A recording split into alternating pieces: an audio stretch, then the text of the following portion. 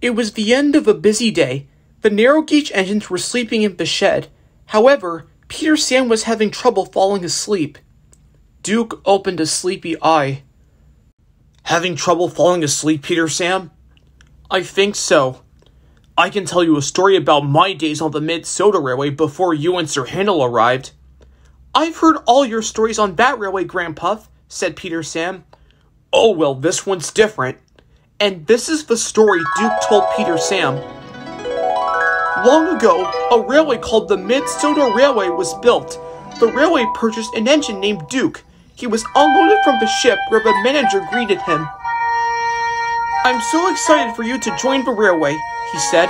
You will start off with your first passenger train. And the manager left. I hope he will keep me on this railway, Duke thought. He was a bit worried. He went to find his coaches. Duke was very gentle with them as he steamed along the line to the station.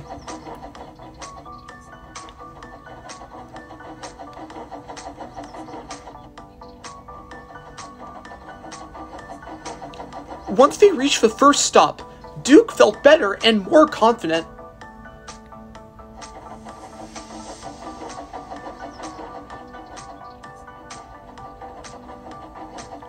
You're doing great, Duke, said his driver. We have a few more stops before we head up the mountain.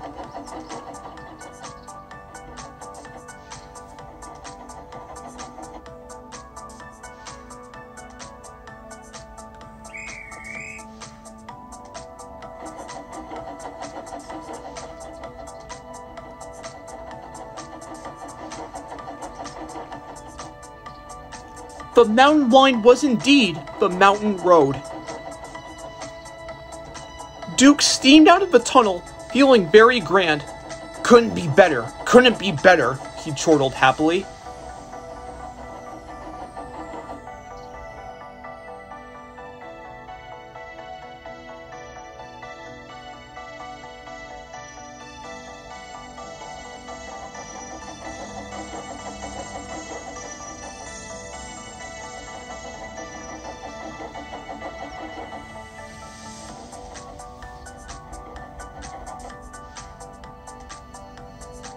Soon he reached the top station, and then he turned around to the station by the Mid Sodor sheds. As Duke was puffing along, he saw a man waving a red flag.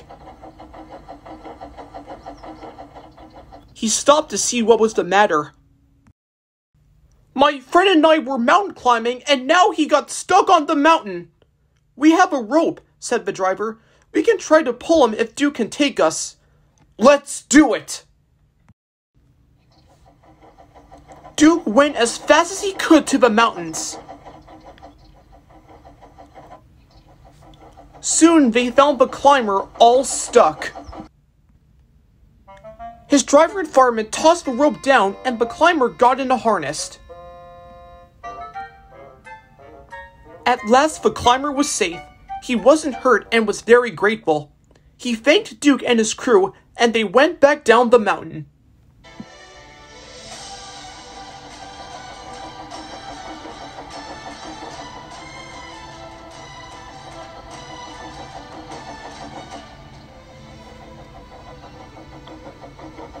When they reached the station, the manager spoke to Duke.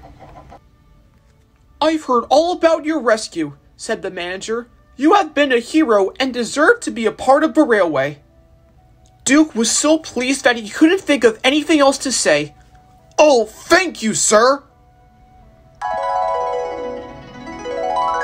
And that's the end of the story, said Duke, but Peter Sam was already asleep.